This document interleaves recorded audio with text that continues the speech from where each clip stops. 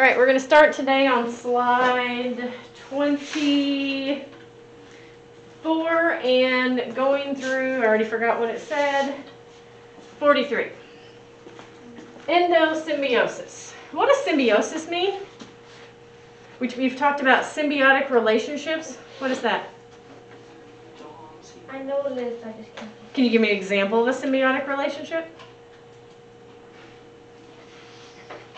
How many of you have ever had to pick a tick off a dog or a cat? Okay, that is a symbiotic relationship. Can you tell me what symbiotic relationships are now?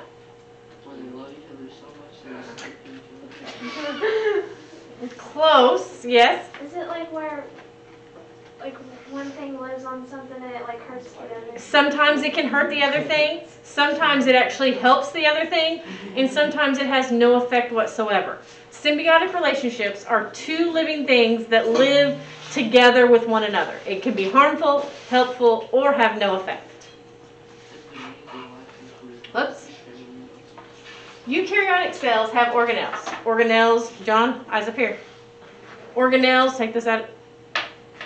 Organelles are mitochondria, cell membrane, nucleus, ribosomes. Those are all organelles. Though they are fundamental units of life, eukaryotic cells are composed mainly of many small parts called organelles. Like the organs in your body, each organelle carries out a specific required function. Some of them transport waste to the cell membrane and out of the cell, transforming energy in glucose into energy in cell function, maintain cell structure, and makes large biomolecules.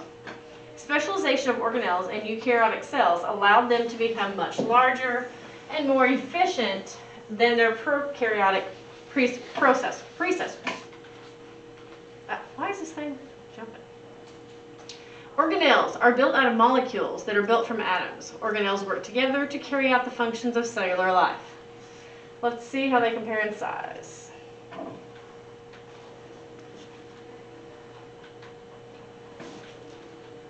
Oh, we've looked at this last year when you look at the difference in the size. And then it goes down smaller, smaller. All the way, here we're down to viruses. There's your ribosome, tRNA, all the way down to a carbon atom. I always forget how to go back, and that's not it.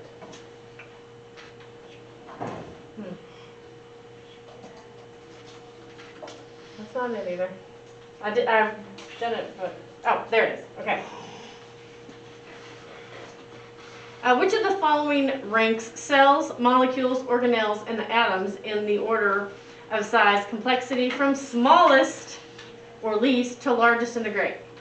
Organelles, molecules, cells, and atoms. Cells, atoms, molecules, organelles. Organelles, cells, atoms, molecules. Atoms, molecules, organelles, cells. Which one goes from smallest to largest? D is correct. Nice job, John. I knew the answer right after you said it. Sure. No, I actually did. Okay, like, good. Because I thought of an atom. There you go. Yes, that's the smallest one. Eukaryotic organelles, mitochondria, vacuole, cell wall, Golgi apparatus. That is the word yesterday that I could not think of. Golgi apparatus. Endoplasmic reticulum, smooth and rough, ribosomes, lysosomes, chloroplasts. These and those are in plant cells. The evolution of organelles. All eukaryotic cells have mitochondria, organelles that transform the energy from food molecules into a form that is usable by cells. Evolution of mitochondria allowed cells to become more efficient, and it's one of the factors that allowed eukaryotes to become more complex. The evolution of organelles. All eukaryotic cells have mitochondria to convert food into a more usable form of energy for the cell. Prokaryotic cells use the cell membrane to convert food into a usable form of energy. Mitochondria resemble prokaryotes in size and shape.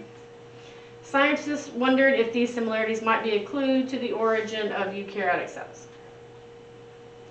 The evolution, okay, so remember here we're talking about plants when we say chloroplast, and you see the green here.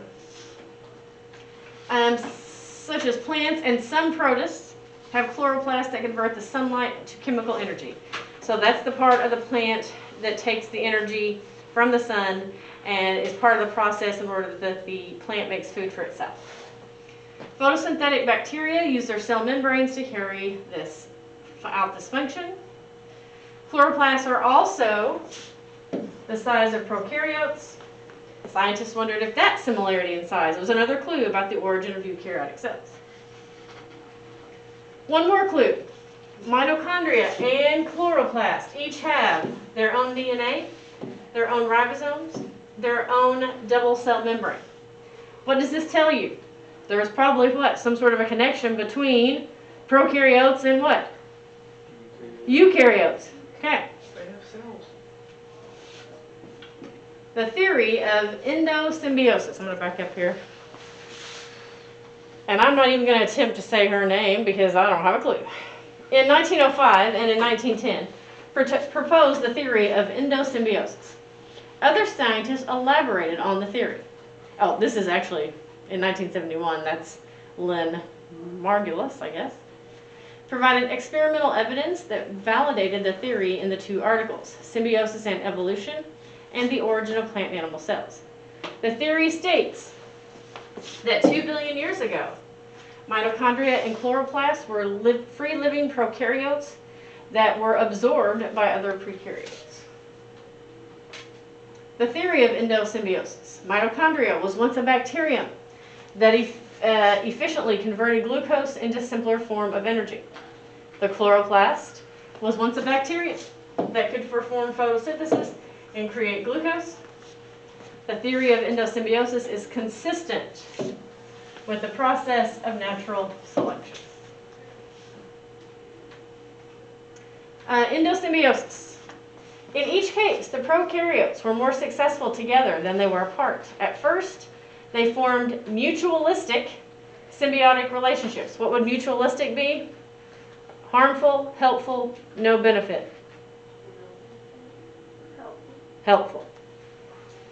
The mitochondria could furnish the usable energy needed for itself and host prokaryote. The chloroplast could provide glucose for itself and the host prokaryote. The host prokaryote offered a stable environment for the mitochondria and or the chloroplast. Endo is just breaking down the word. Within, together, bio, life. SIS would be conditions. Let's see. Maybe.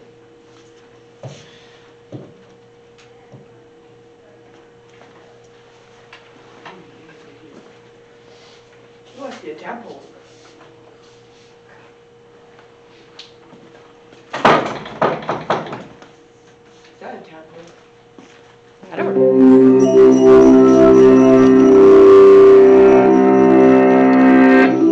What if you could absorb another organism and take on its abilities? Imagine you swallowed a small bird and suddenly gained the ability to fly. Or if you engulfed a cobra and were then able to spit poisonous venom from your teeth. Sounds sweet. Throughout the history of life, specifically during the evolution of complex eukaryotic cells, things like this happened all the time. One organism absorbed another, and they united to become a new organism with the combined abilities of both. We think that around 2 billion years ago, the only living organisms on Earth were prokaryotes, single-celled organisms lacking membrane-bound organelles. Let's look closely at just 3 of them. One was a big, simple, blob-like cell, with the ability to absorb things by wrapping its cell membrane around them. Another was a bacterial cell that converted solar energy into sugar molecules through photosynthesis. A third used oxygen gas to break down materials like sugar and release its energy into a form useful for life activities. The blob cells would occasionally absorb the little photosynthetic bacteria. These bacteria then lived inside the blob and divided like they always had, but their existence became linked. If you stumbled upon this living arrangement, you might just think that the whole thing was one organism, that the green photosynthetic bacteria were just a part of the blob that performed one of its life functions, just like your heart is a part of you that performs the function of pumping your blood. This process of cells living together is called endosymbiosis, one organism living inside another. But the endosymbiosis didn't stop there. What would happen if the other bacteria moved in too?